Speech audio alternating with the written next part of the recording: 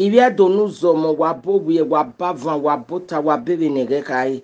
waburi omi. It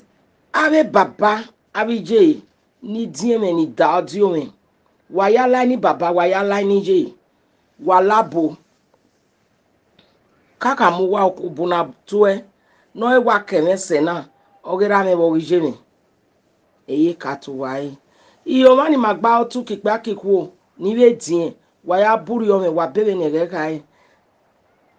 adei mayari e ba ni akpon mo sakpon we ni ka o akpon wa galileo wo salobo ai ma ko ma be ajeberi o me no ti wa Iyenukokomon eke amakone wa gba won eke ebe edegunwin wa ko ti won na wo wi afi o odi oge yan neduzola nekere neboti Saturday eyi wodi ona emi na gbon amama gbe ima ri ma pion ima mo ge omonomo ejo ena ne des eduzola no kwa wo wi fi o eyi do ya pion oma logo apa mi egbero pa ma logo so kwa ma junu zeme be ma gbe wa ko bi je me emi dia wa je rin etene ibi je me no gba emi a eyi ja kuwe mi dian ọmọ wa ọmọ ga gwo ọmọ gun abe no mi kate emoni ma hàn pé a emoni ma hàn ku eri akin iye menya na ya mu yere kakere ra emoni gi be pa ni be hàn ku ni amagi maun iya magi maun yeye iya magi maun eri ma biji ma ya magi maun akia mi menu ya gbebo mi okore akia baba bije wa ya gbebo mi okore agie amagi malama amagi mazo dezo gbezo du gogo eti gbina ajo masin iya magi mani na wa ko abe ni won kakere won bijo ma emi wa bun no dame worion ni mado awe emidiana eru dona e Mike Zugabe uwe wani na au emi no guje amaye megbede aya gwalegbe ugbawebe na ti Facebook amana ibege gba amana yen mo ti won de wa pion wa gbon enira nijo wa pion e family ni ya iwa latin aya gwalo ti won na mai miete kakebewe YouTube noro aka ri kware aka ri movie aka ri ane ni emi ya fe ajeba mani bi edo nero wo lain ibi san so mani bi Nigeria ya kate do be san nero wo no lain manado ya kin ore edezo gbezo edugogo agbogogo edigbina ajo metire ai ka gwaligele no bu si yo a bete ona we ba o yedo emi ni ware do tama na wi odokme wado emi no kaira bije ire do kwa ka otele ko Kate sister Kate no rebejo meno Iyenukokomon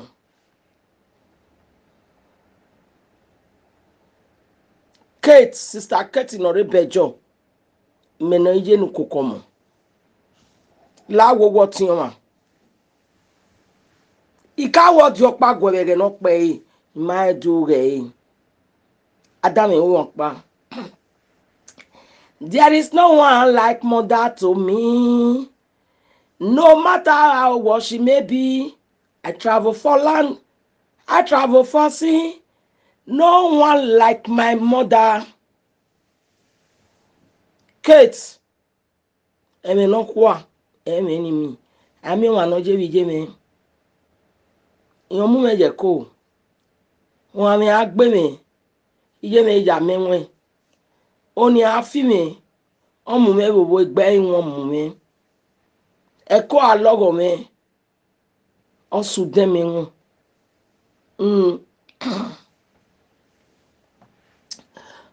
boni je ja lunya ona rie ja mu ona janu e mother is hero mother is supreme Kate not a bejo forget who is where you webo ye egi ajo jane eri eni me ko ni eni me iye ri ju eno o betiji maya no peras o din o idin o en oti maya no ije jogori eni e ma na yo bi o ma soketi iju ire to ka sa won kan ogi manu we go me opa beto wete no zebu ijo mo ya ogi maino ege ati ebo ni ju iju manata ma we gwe mi nu na o ma keke won ma geta ma we egbo ota ma we wa vokamwe egbo ota ma we nwe ga mi meso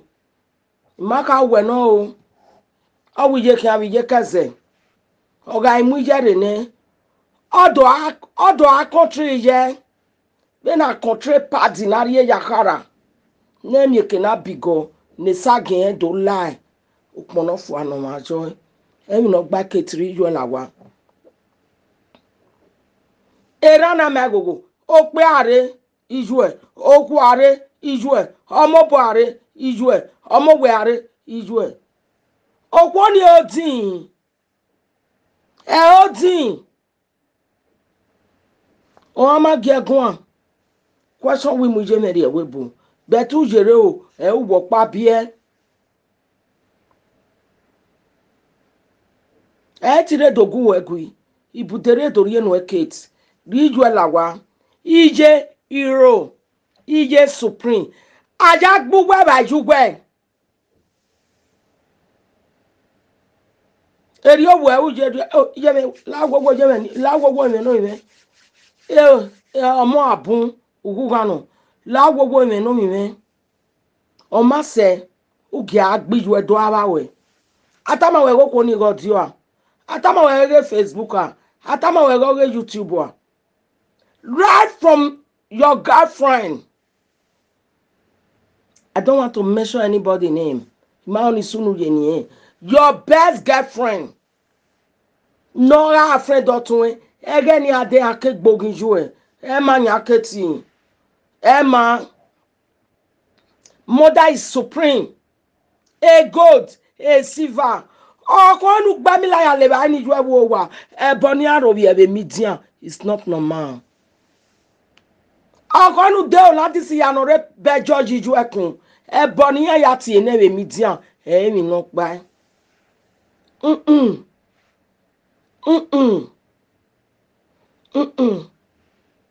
Iju we are median. We manaro. Anati ebonu we. Le median. Oga idagbe. Uwi ju e. Ije kinegbe we. Yan ti ebony manimo. Ma ege ma.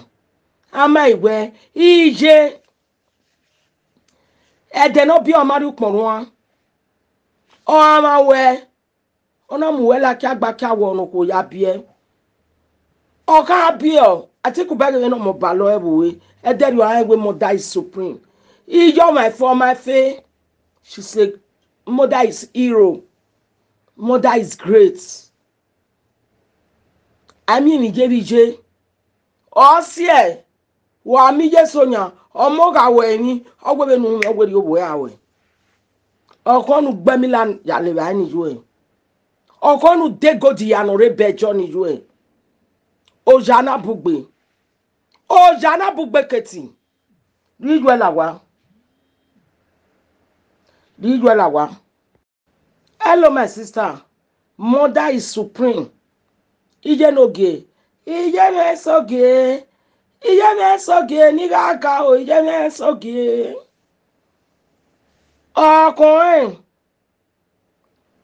Ọkùnrin no ma gun aládé àárọ̀ bí ogun ẹ̀ náà ọ̀gá wo wà wọ́jẹ̀ lè bẹ́jọba ọ̀gọ̀ tí ó nà yàrá bí ogun ẹ̀ èmi sì ẹ̀wù dùn Erun parun ivarun arun inorun se manya istakate. Meno Iyenukokomon. E maje.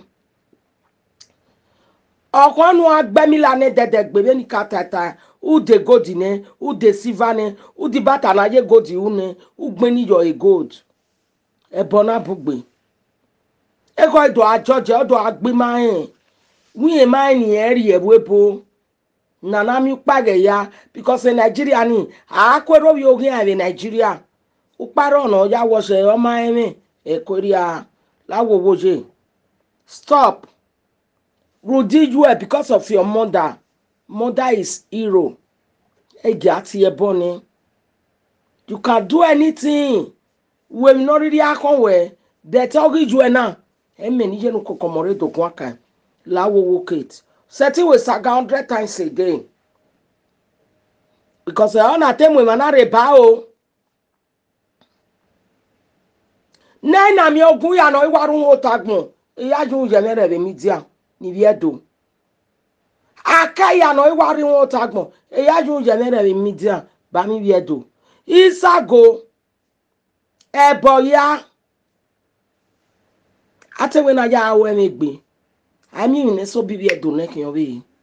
Ami ne so bibi edo ne kiyon we. Ami ne so bibi edo ne kiyon we. Wagima gbene oga ebono ebonera ma biya ma tie no wa egbo seri on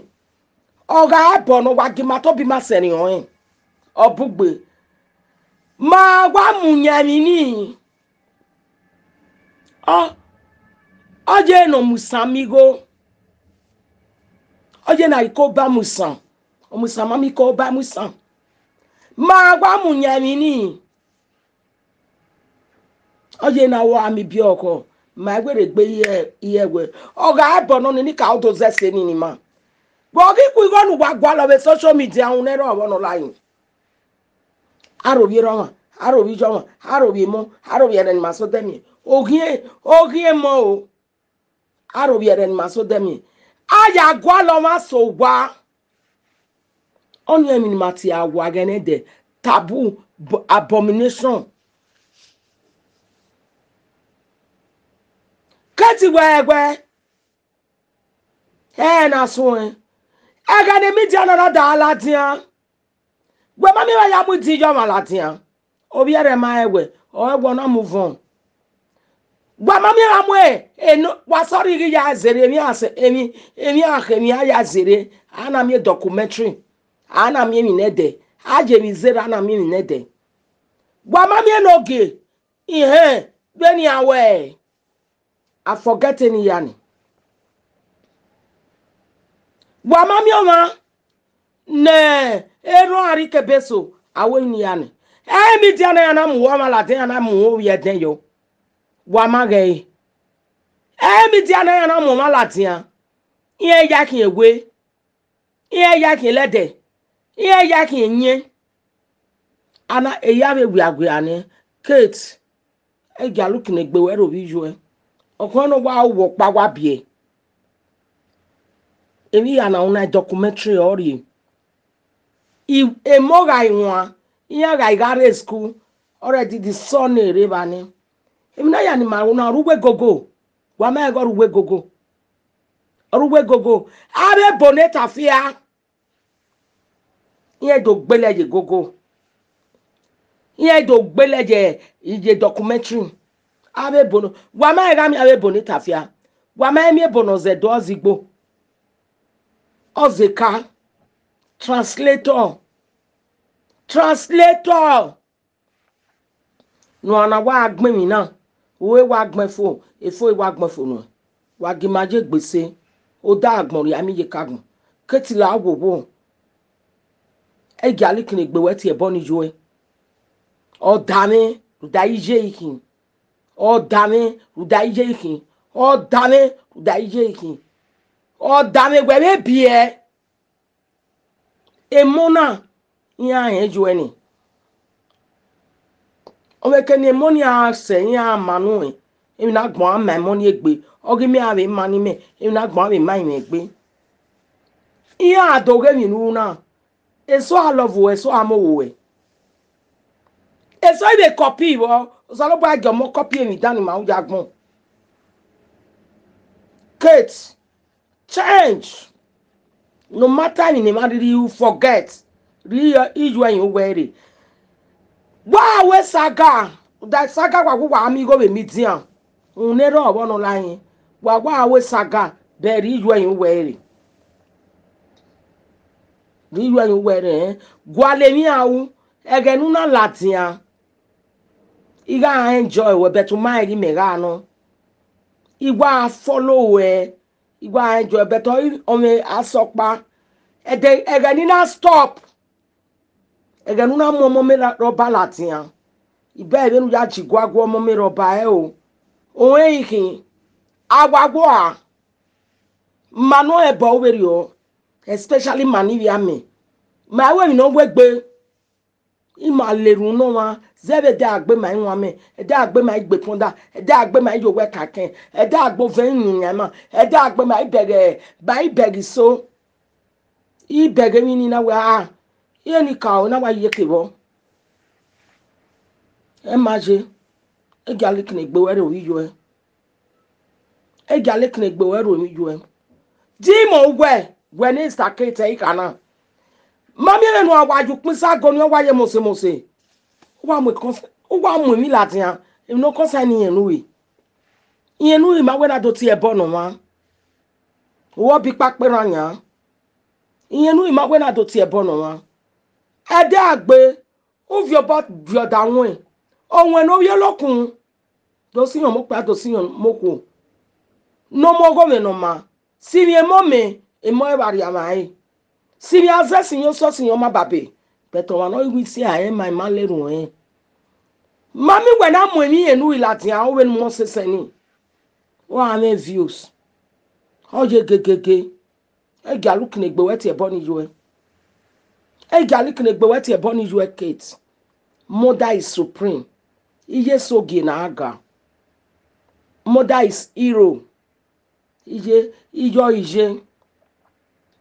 galu kne gbe we ro bi omo o touch me ya aga ogbeso iga efo iye noge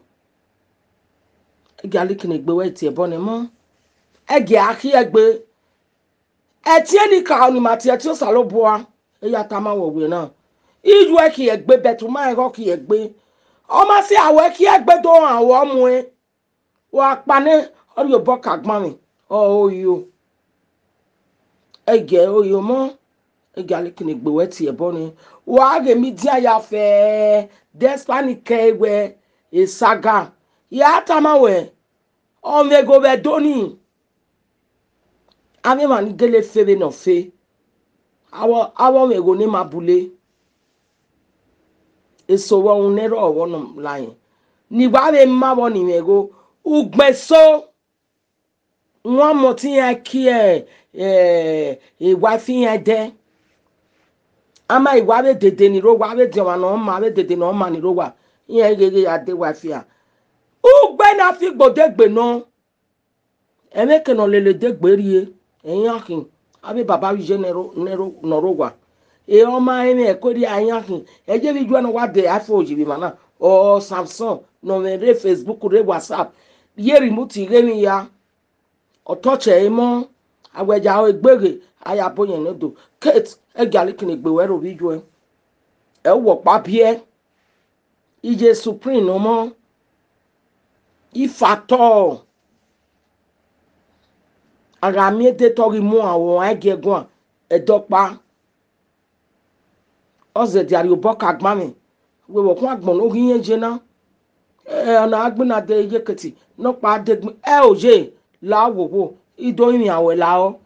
tu dogu egui o e gali kini gbe we ti e bonu ju ali kini gbiju we ti e bonu we ijo